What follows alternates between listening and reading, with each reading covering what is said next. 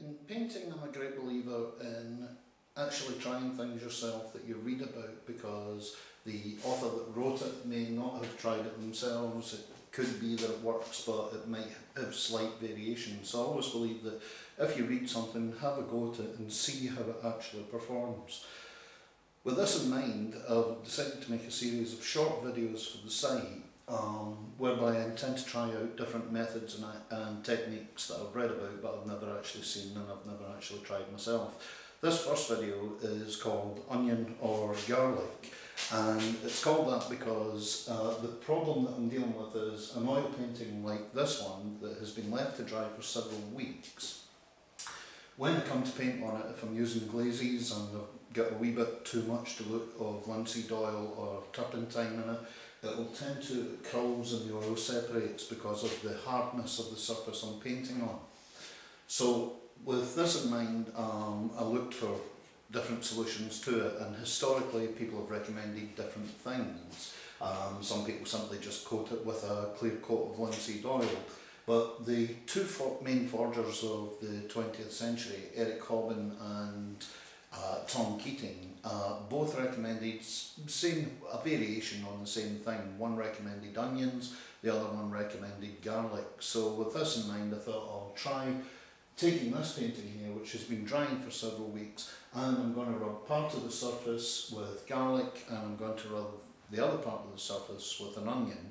Then I'm going to apply a light white glaze to it and see how the adherence goes, whether one's better than the other. So I'm just going to do that now. Okay, so here we go. We have an onion and we have our clove of garlic.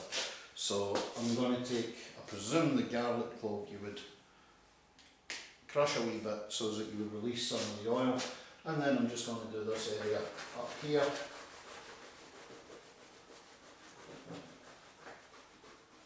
Round about the hat and the hair. I can actually see a thin film of oil and actually bits of garlic as well going onto the canvas. Well, it's certainly given a very sticky surface. And then I'm taking the onion and I'm going to do the other half of the face here. The onion seems much more fluid, it slides over the surface much easier than the garlic, and it's drying slower than the garlic.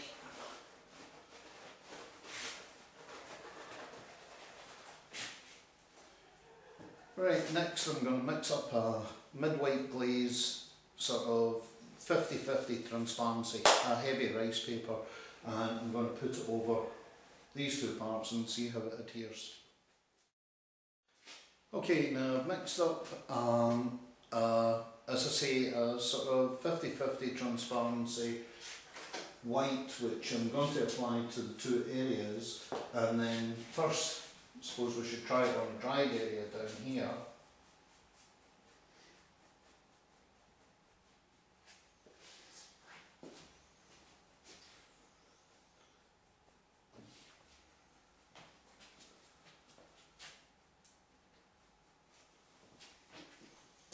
And I'm getting some crumbing that's happening round about there where the paint's separating. If I try up here where I've put the onion, a much softer application, much better.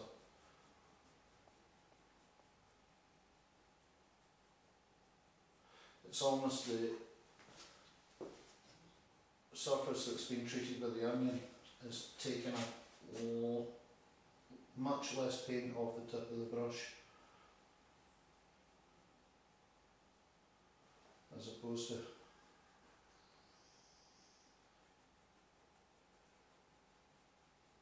I'll film some close-up shots here of the different areas.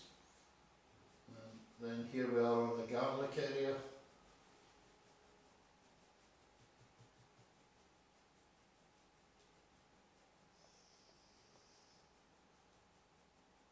And I would say it's stiffer.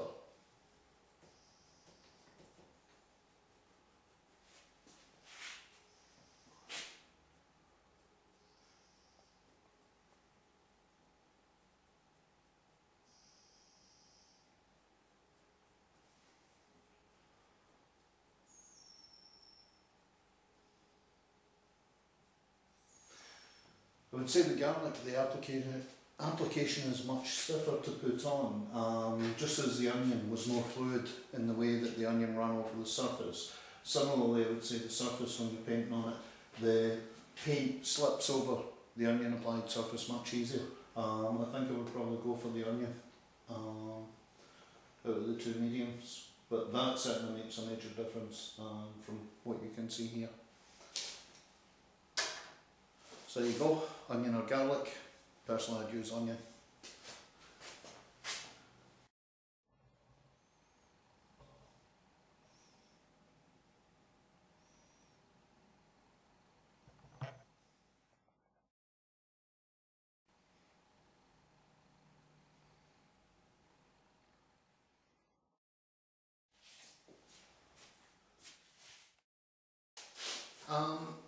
While I have this canvas up and I've got the painting on the canvas for showing the onion and garlic, I'll just illustrate another point. One of the things that you'll hear me say continually through videos is that classical painting is probably the most forgiving form of painting, because anything you can do you can correct without any problem.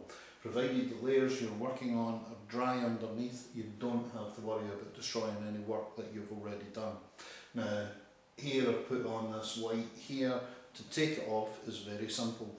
All I need to do, I'm going to do is take off the paint the excess paint that's on the canvas. And to do this, I've taken a small cloth and I've slightly dampened it with turpentine. I can do this because this particular painting I know the surface has been drying for months, so it won't do it any damage. Anything you don't get near it with turpentine or white spirit, just use a clean cloth, go in, take it off. Provided the paint hasn't dried fully, you shouldn't have any problems at all. And then just give it a quick clean off.